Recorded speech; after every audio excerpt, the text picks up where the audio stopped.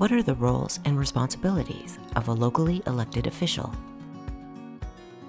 Once you have taken the oath of office, clarity about your roles and responsibilities at the beginning of your relationship with local government staff can help to create a healthy working relationship during your time in elected office.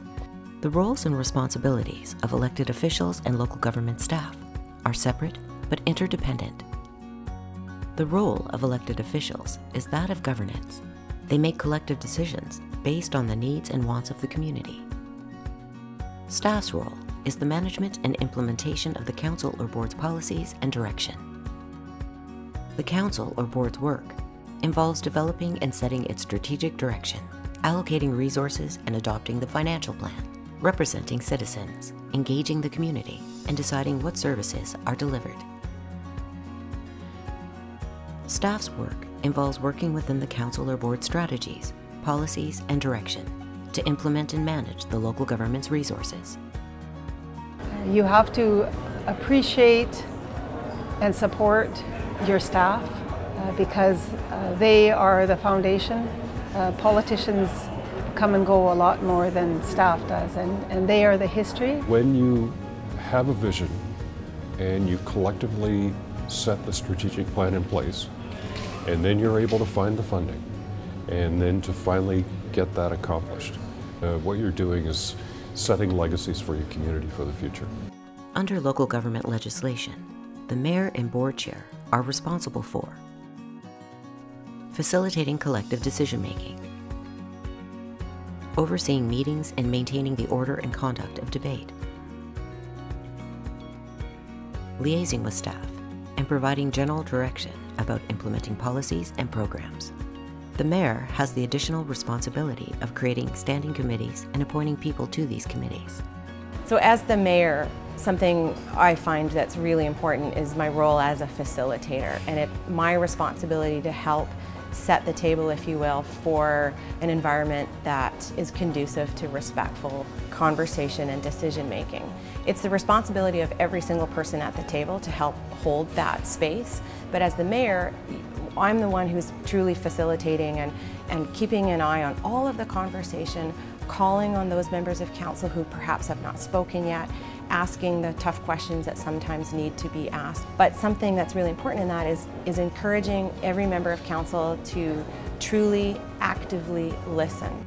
How elected officials fulfill their responsibilities also contributes to the culture of an effective organization.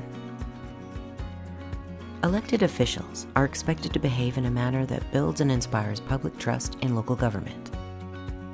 This means calmly facing challenges and providing direction on issues while empowering colleagues and staff to do the same, and creating space for open expression by others. They are transparent in how they make decisions, conduct their business, and carry out their duties. They take responsibility for their actions and reactions and accept the decisions of the majority.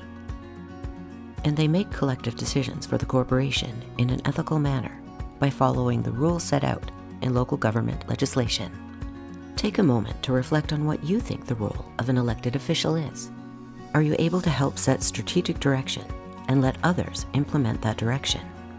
Are you able to participate in collective decision-making and empower others to carry out those decisions? What are some actions you can take to prepare yourself to be effective in this role if you are elected? It's important that a board or a council shows their work to the public, that when an item is discussed, debated, or what have you, that all sides are visibly being considered, because it's not just respect between the members of the board or the council, it's respect for the people that we lead as well.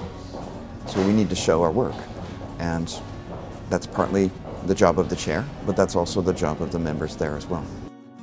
A healthy relationship between the mayor or board chair and the local government chief administrative officer, or CAO, is essential for effective elected official and staff relations and a strong organizational culture. Your CAO needs to get you all the information you need to make a really good policy decision.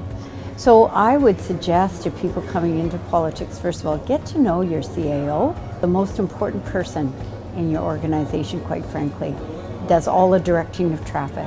Let your CAO know where your gaps in knowledge are. The CAO will have a wealth of information to share with you. These relationships need to be strong because the mayor and board chair serve as a formal channel of information from the council and board to the CAO, and the CAO in turn provides direction to staff. Our job is there to help them achieve the government that they want to achieve. So it's a lot about communications. It's a lot about talking and getting to know each other and setting out those expectations up front and understanding each other's role. Your CAO needs to get you all the information you need to make a really good policy decision. As a CAO and a chair, it's really important that the process for meetings goes smooth. People expect to come there and be involved and engaged in there, and it's really important that the chair and the CAO ensure that those conversations start off on the right foot. I think it's important to take the time to understand each other, to talk, get to know each other, know the intricacies of how they like to work. Get to know your CAO, they'll serve you well.